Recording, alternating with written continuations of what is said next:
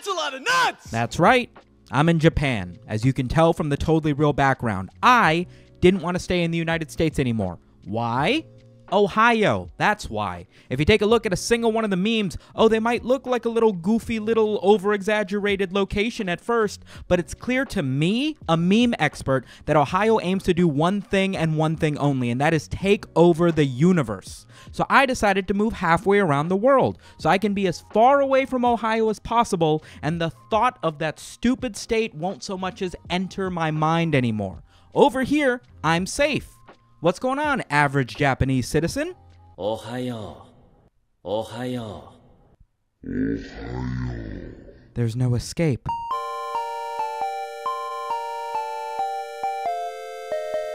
In my research for memes related to the Ohio incident, I thought that I would find just a couple of edits that portray Ohio as some sort of North Korean-esque superpower that's been memed into the idea of taking over the rest of North America and the world at any given moment.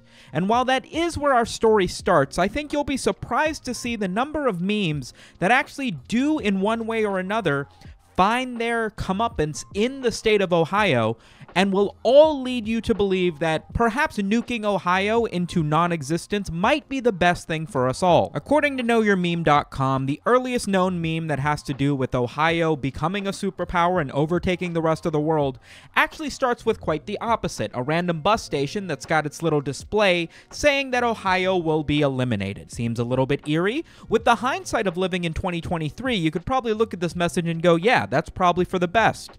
And I would agree, it's probably for the best. A few years go by without any real notion of the Ohio meme growing in its popularity until one day, an individual posts onto a map-related subreddit this meme, portraying the designated zones around Ohio in which you may be in immediate danger of invasion, or you may have the slight illusion that you will not be invaded by Ohio. Of course, the takeaway from this map is that you are never safe. Ohio will hunt you down.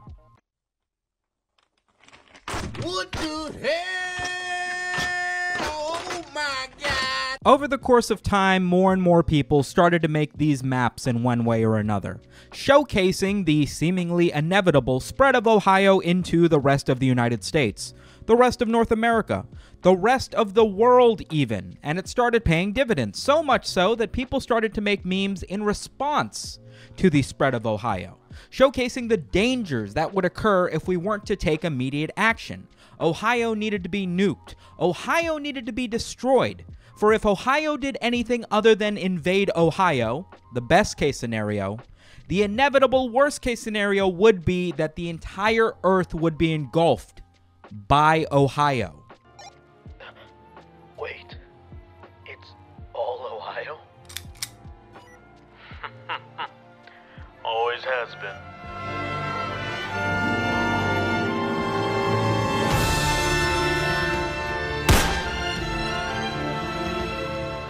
The year is 2016. The location, Cincinnati, Ohio. A couple of idiot parents decide to take their child to the zoo, an innocent endeavor.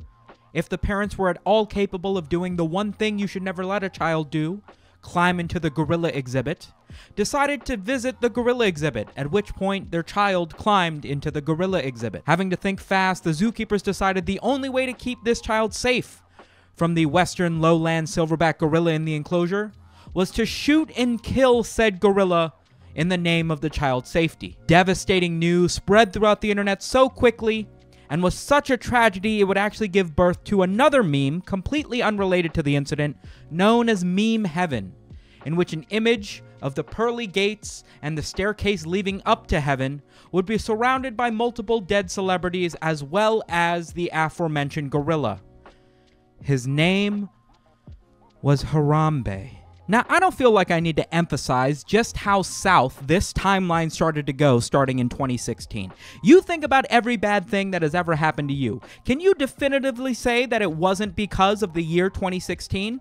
Did your life start going south after Harambe the gorilla? May God rest his soul. I believe it did. But my biggest issue with the situation is the PR spin that Ohio seems to have done in order to take their name out of this incident. The Cincinnati Zoo, we're calling it the Cincinnati Zoo. You know damn well Americans don't know their geography. I can barely find myself on a map, and think about how big I am. It's the Ohio Zoo. We should call it the Ohio Zoo and make sure Ohio takes full responsibility for the entirety of our lives going south because of what occurred in 2016. Dicks out for Harambe, damn it! Shout out to a random Chinese zoo who had a naming contest and decided to go with Harambe face.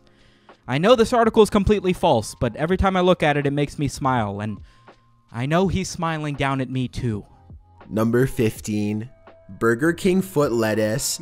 Back in 2012, an anonymous Burger King employee posted this picture to the 4chan board, showcasing himself standing on 2 plastic tubs of lettuce and disgusting everybody in the process.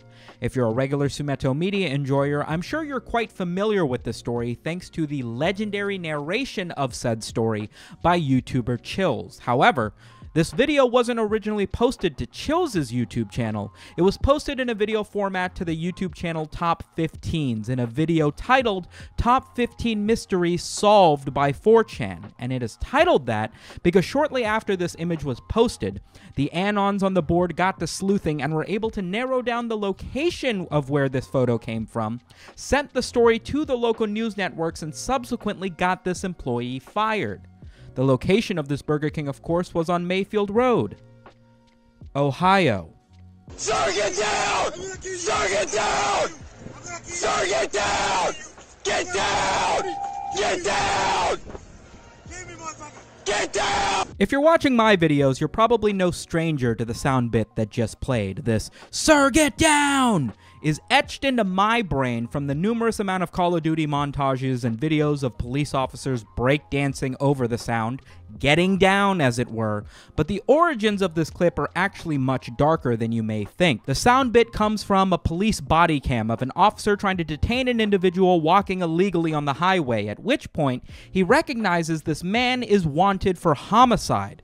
Immediately, the suspect pulls a knife on the officer, baiting him to fire his firearm, seemingly choosing death over a lengthy prison sentence. The officer recognizes the situation immediately, manages to scream for the man to get down in an effort to de-escalate the situation, and ultimately manages to detain, restrain the suspect, and bring him to justice. Ultimately, a happy ending. A man wanted for homicide was brought to justice with no further violence needed. We got some great memes out of the body cam footage, so hats off to you, Officer Joshua Hilling of the Ohio Police Department. Hey, cuz, we got the goddamn minutes of car here, Shout. What the fuck going on, cuz? Only in Cleveland, Shout. Cuz, that bitch running. Oh, shit, he sliding that bitch, Shout, cuz. That bitch running off of 3 AAA batteries, Shout. I think one of the most impressive things to come out of the negative stereotypes of Ohio is that the thought of living in Ohio, despite it probably being a completely normal state in reality, has superseded the idea that living anywhere else could be worse. The overly governmentally controlled North Korea, the social credit-driven society of China, even living in Detroit that has legitimate gun crime issues and would overall not be the #1 place you'd want to live in, has been overtaken by the Ohio meme. The whole meme about not being able to have shit in Detroit has been completely flipped on its head, and now it's that you can't have shit in Ohio. What even is the meme at this point? In one hand, Ohio becomes the new place where you can't have shit. But on the other hand, you can't have shit in Detroit so much so that you can't even have the "you can't have shit in Detroit" meme in Detroit, because now it's "you can't have shit in Ohio."